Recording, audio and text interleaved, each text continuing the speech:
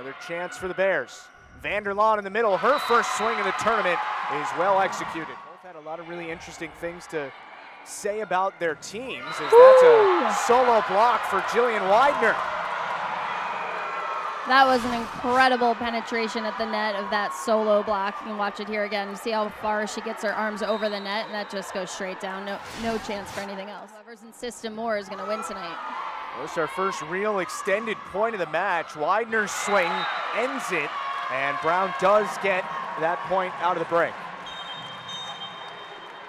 Yeah, that was an incredible job by their setter, making sure that they were getting the ball on the net in a place that gave their hitter an opportunity to hit around the huge block that Princeton's putting up. It's an incredible pedigree. Her outfit speaks volumes for it, and she lives and breathes the Tigers. Yet just a 1-point differential. Beau Vanderlaan makes it 15 apiece. Number to have that for a pin hitter who's getting a lot of the junk balls. Jilienne Widener. Some of the hitting percentage are just off the charts in the Ivy League this season.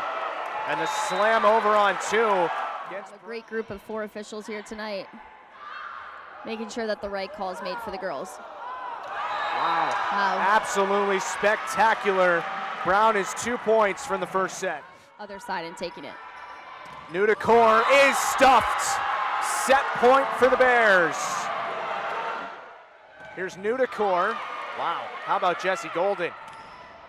And can Brown pay it off? The effort from Sydney Bold keeps the point going.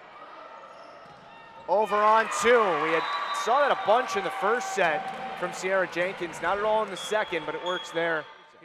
I like an early timeout. You know, if you feel that momentum shifting, don't let the other team run away with it. It's really important to recalibrate early so that you give your team an opportunity to change it. I've always wondered why some coaches wait when it's 24-20 to make that call. What is your team possibly going to really do to adjust to that level of play? Then you're not giving them any space to make an error. Now 9-8 after Brown's defense leads to offense, and 71 assists in the regular season, which was the most in the league. Vanderlaan tried the same thing, and it works again. Wow, was that an unbelievable dig by Ivy co-defensive player of the year, Jessie Golden. That's a great swing. Widener, and it's 21-12 Brown. And another ace for Brown. Widener, kind of a tough swing there. Nudakor. Widener again, off the block. And set number 3 goes to Brown. Wow, what a big swing by Vanderlaan. Absolutely crushed that ball. That set was so fast. Jostling near the net on this point. Satchel from the back line is handled. Sheire goes right down the line, and the lead is 2, which is interesting.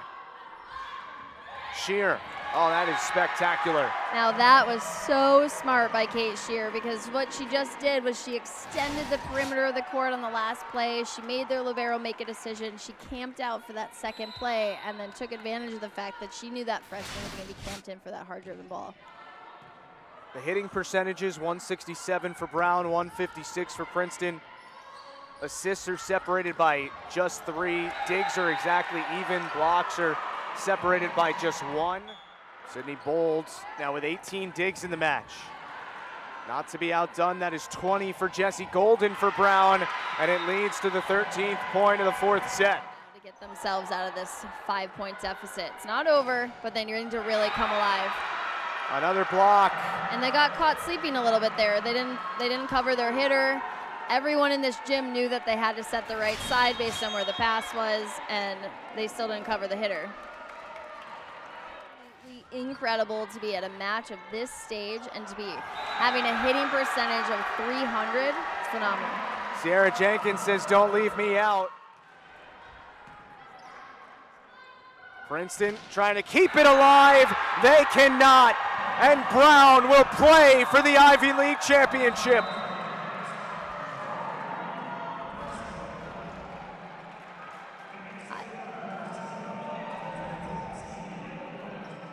25-18, 25-13, 25-13, and then 25-16. And for the second year in a row, the Brown Bears are going to the Ivy League Tournament Championship match.